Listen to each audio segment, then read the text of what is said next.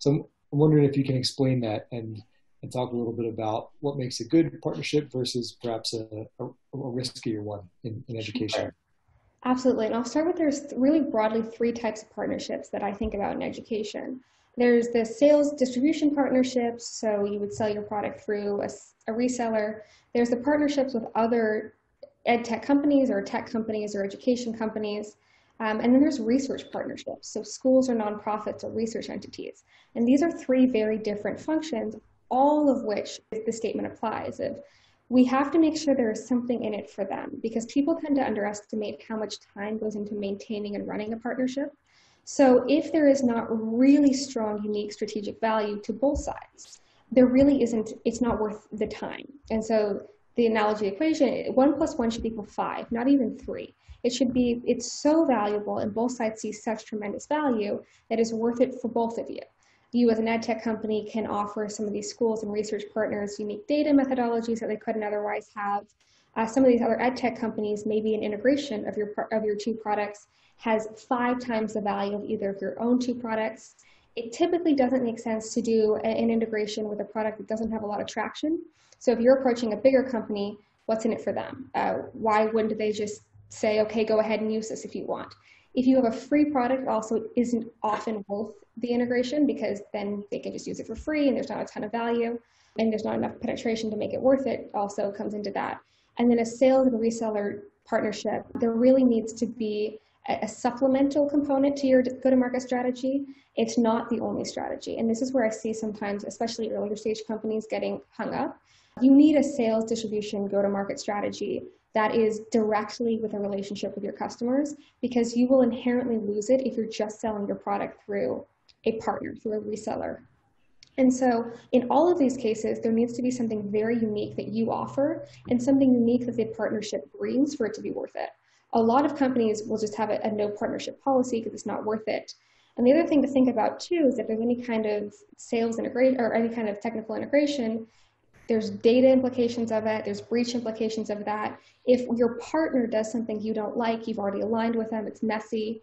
If there's a data breach, God forbid, because of an integration, you are not off the hook for that, et cetera, et cetera. And so all of these things are really a reason to pilot a partnership, play nicely with other people, but not really invest any of your core resources initially in focusing on partnerships until you have something to offer. Until you have something to offer to schools, to researchers, to other tech companies, to the resellers and distributors that you're going through, there's nothing stopping them from selling all of your competitors and not caring while taking 20% of your margins and ensuring you can never sell directly to those customers. As you service the relationship, for other integrations, why would they care if you don't have something to offer? Or worse, maybe they think, oh, that would be really easy to build, we should do that, but you gave them the idea and they didn't think about it. And then for schools, nonprofit researchers, et cetera, you have to have something to offer. And so the reason I care so much about this is that A, there's inherent risks with a partnership. It could be technical, it could be reputational, it could be time, and people tend to underestimate that. And it's also not a substitute for having your own product roadmap or research strategy or sales marketing, go-to-market strategy. And oftentimes partnerships overlook that and tend just not to be worth it. If you're a tiny company in education, why would a big company care to partner with you? Why wouldn't they just say, yeah, sell to your customers, we'll sell to ours, and we'll play nicely? And so that's where this, I think it's a proverb, I've heard it attributed to a couple different people, but you can't reason with a tiger with when your head is in its mouth. There's nothing in it for them. And it could even be a risky partnership if you've given them ideas they didn't otherwise have, or push them to look at your competitors who are bigger because it's an interesting idea, but you don't have enough to offer. All of these are reasons that partnerships are not a substitute for other direct strategies. Mm-hmm. Yeah, so like any healthy relationship, you need neediness harms it. You need an equal standing between the partners. Absolutely. You have to offer something big in return. Mm-hmm. Go into another quote from you that I found fascinating, and I was curious to hear your response or elaboration to, talking about, growth marketing as a topic. Quantitative data is often, holds a high place. Right? I kind of see like there's marketers who are more creatively focused, might be interested in design and copy and, art direction, and then others, especially surrounding the term growth marketing, where data rules. That's why this quote that you said stood out to me, and it was, quantitative data alone can drive worse decisions than no data altogether. So can you explain that a little bit? Absolutely. The reason for that is that we tend to make lots and lots of unmitigated assumptions if we have just quantitative data without qualitative market context, and we're not aware we're making them. So if we have no data, we are very aware of the speculations we're making, we're very aware of the hypotheses we're drawing, and we're looking for ways to validate them. If we have just quantitative data, we can tell stories from it. And I like this quote from Sean Ellis. He says that, quantitative data, all of the quantitative data in the world can only tell us what people are doing, not why people are doing it. And really our goal is to replicate the why people have engaged with something so we can do more of it. If we're just looking at dashboards alone, we're not talking to customers, we're not getting into schools, we have no idea what's driving that. And so the factors that we attribute to driving the success may be exactly wrong, and what we look to replicate may be exactly wrong. And this is where a lot of really, really bad decisions come from, because they're all assumptions and we don't realize it.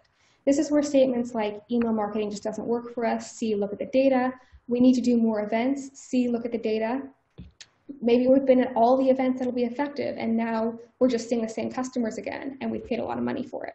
And so these are all things that we would never be able to conclude from a dashboard alone. And if you stick a dashboard up in any room, you can draw whatever conclusion you want. And so data really should be validating and supporting our strategies and the very specific hypotheses and experiments we're running, but not setting strategies. So if we have just quantitative data, we can tell any story we want from it, and 5 different people will make 5 different conclusions. And so if we have no idea why people are behaving the way they are or what's to credit for it, we can't replicate it. So it's worse than not having it all together, because we're not listening anymore. We think we know, and so now we're not listening. And that's why I say that. And the goal is to replicate. I often see a lot of just the ubiquity of dashboards being the result of people who feel undue accountability. And this is a business school professor who said that you don't get results by pounding on the table. If people feel like they are driven to a single metric, any single metric is inherently gameable, and it drives really myopic behavior that we don't want to see, that'll often compromise long-term results, but we won't know it. If we have just and I call these tension metrics, I took this from someone, sorry, I don't know who they were, but tension metrics, something that whatever the objective is, and we started with the business objective, we can't game a certain metric without pulling on the other. And so in marketing, this may be, if we care about marketing qualified leads, we also would look at the conversion rate, and equally importantly, the retention cohorts. So if somebody who came in through Facebook, if we only have 20% of those customers a year later, we need to know that, because whatever we promised them and offered them in that channel isn't what they saw. So the retention needs to be paired there as well. The conversion rate needs to be paired there as well. For customer support, if we care about a certain ticket resolution time, we also care about customer satisfaction scores. So whatever the metric is, it can't be standalone, it can't be gameable, because that's how we get really bad behavior. This is where we see things like Wells Fargo false account creation, because that's all they cared about. This is where we see things like the GameStop CEO repurchasing the stock to drive up the share price. Great, there's a third less stock, now it's worth more, but you've lost all of that money that could have been reinvested in the company and haven't actually helped. His goal was to drive up the share price. He did it, right? Wells Fargo goal was new account creation. They did it. Whatever your goal is, it is very, very easy to hit a single metric. But if it isn't rooted against the overall business objectives and tied in with other departmental objectives, we will not like the results a year later. Mm-hmm. Right. So then I appreciate that example of the tension metrics you said. Yeah, where the one helps to kind of keep the other one honest.